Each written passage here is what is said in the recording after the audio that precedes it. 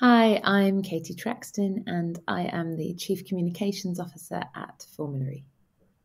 Hi, I'm Derin Adetosoye, and I am a presenter and content creator, and I've just joined Formula E as the winner of their Open Talent Call for presenters. What does meaningful diversity and inclusion mean to you personally? So for me, it's all about action. I feel as though diversity and inclusion in today's day and age has sometimes been made into something a lot more complex than it really is. At the end of the day, I think it just boils down to representation, feeling like you've been seen, feeling like you've been heard and considered. And so I think the best way for that to really be preached and brought across to the consumer or to your audience is for them to see that that's actually happening within the company or an organization. And so, employing diverse people within your workforce in managerial roles, in chief executive roles, and, in terms of like a broadcast product, seeing someone who is diverse and that looks like you, that's what meaningful representation and diversity and inclusion means to me.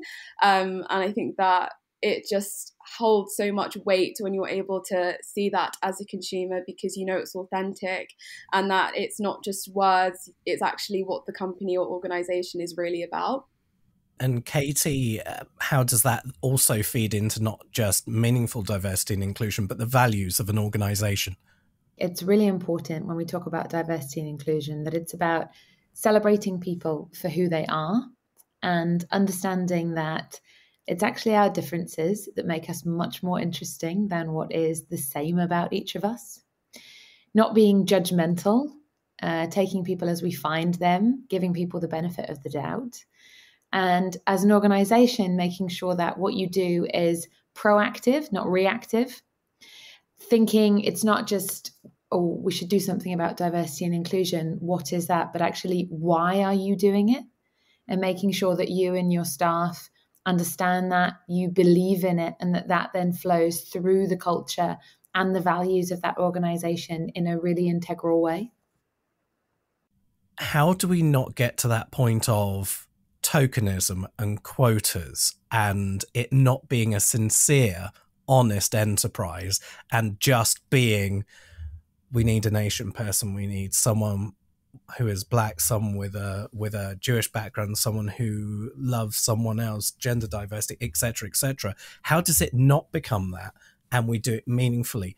What have you seen? What have you experienced organizationally, personally, to maybe something you've seen that has been excellent, or something that you've seen that maybe needs a bit of work? Derin, I'll start with you on that one. Yeah, so I think that the easiest way to eradicate that is just always focusing on merit and merit alone. And I think that when I was younger, everyone was always talking about quotas and quotas. And even as an individual myself, it definitely was something that played into my mind. I was thinking, is this happening because someone's ticking a box or whatever? And I think as I've grown older and I've been able to see so many incredible, talented people, it's been great because it shows you, like, hold on a second, X, Y, and Z isn't in this position just because they need this person. X, Y, and Z is just talented in their own right.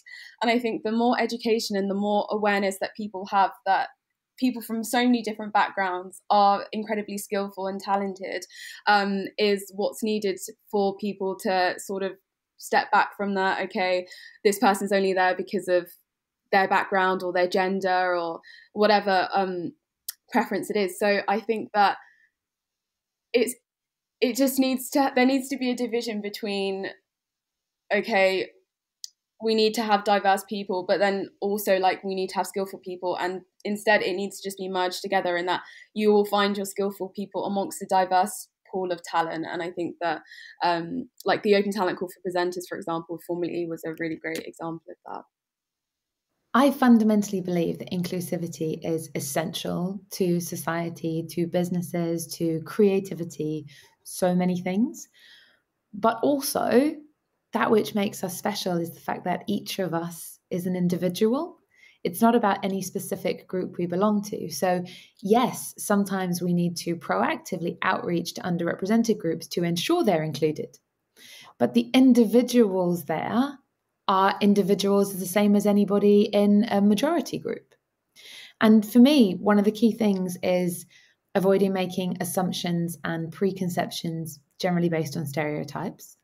It is unbelievable the amount of times I have walked into a room in a professional context as the leader of a team, and immediately all the people I haven't met before assume the most senior looking male who's walked into the room at the same time as me is that team leader. Now, there's actually nothing wrong with being underestimated occasionally in life, but nonetheless, the assumptions are mind-boggling. Equally, if we look at talent call, right, so we have Derin here. Now, it is brilliant that she is the first Black woman to be an official presenter for an international motorsports rights holder. That's brilliant. She should be really proud.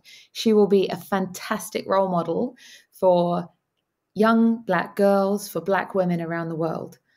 But she's also a role model for young boys and for white women. And I'm already learning from her. And the reality is, yes, we wanted to make sure we had diverse entrants into the competition so that we had a welcoming culture. But when it came to the judging, it was only based on merit, and it was about the best person winning. The fact that that person who was the most talented person in that lineup on the day that we were judging also happened to be a Black woman means she'll be a phenomenal representative for that group. But we shouldn't conflate too many things. And I think that's what risks happening with quotas. Is there a risk that where Caucasian males maybe want to make that step but don't know where to go because they don't know how to use Google? Maybe there's a question of they want to ask questions, but they don't want to offend by asking those questions. What are those next steps as an ally and as a Black person, as women, as fellow human beings? What's that path like for people who don't ask those questions? So I think that Google is free, and I'm a big believer in education, and like knowledge is power, and we live in a day and age where you're able to obtain so much information for free on Google. So I think when educating yourself around diversity and inclusion and representation, to do that education yourself and really dig deep and find out whatever questions you have, whatever answers you're looking for, you'll be able to find those, hopefully. And then I think that if you would like to have more of an insight or more of a perspective, then yes, at that point you can then potentially ask one of your friends. But I think to go to your friend for all of that information, I think is quite unfair, because it is quite draining as a person of colour to talk about issues in hand sometimes, and especially when, as I say, Google is free, you can get it. It's like, why not use that resource rather than go straight to me? It shows, I think, if you do some self-education, it shows that you're really keen on doing it. In the same way, I always use this as an example. Like, if I want to learn how to do like a eyeshadow look, I'll go onto YouTube and I can just watch a video and learn how to do that makeup look myself, because I'm really interested in learning it. And so it's like, if you're that interested in learning how to do eyeshadow, then I'm sure you can take that interest and learn how to understand like D&I a bit better. So I'd say, if possible, and I know that, you know, loads of people are going to have different takes on it, but I personally take the approach that it's always better to try and do it yourself, so that when you do go to your friend, if you choose to, they know that you're coming to them from a real genuine place, and that you have those questions that you want to ask as a follow-up, rather than knowing that you're just relying on them and sort of just making the most of that opportunity than doing it yourself. So yeah, that's what I'd say. I think there's a simple point, right? And how do you ever know how to interact with other human beings? And I don't know the answer to that. So I always stick to, like, treat others as you would be treated. So number one, think about if you were in their shoes, like, what would you do? And that's generally the best you can do in life. And then secondly, think about, like, what's the difference between, if I go and ask Derin about Black history, why am I doing? Derin's not an encyclopedia. Like, I'm not going to go and, You're not going to, you're Katie, you're British, I'll just ask you about the full history of like English literature. That's not how it works. But if it's if the Black Lives Matter protests have been taking place and Derin's my friend, why would I not check in on her? Because that might be affecting her in the same way I would check in on anything else. Presumably, there's a mutual respect such that then she can say to me, oh, actually, I feel like really exhausted at the moment. I don't want to talk about it. Or, oh, thank you for asking. I'm all right. Or we have a big conversation about it.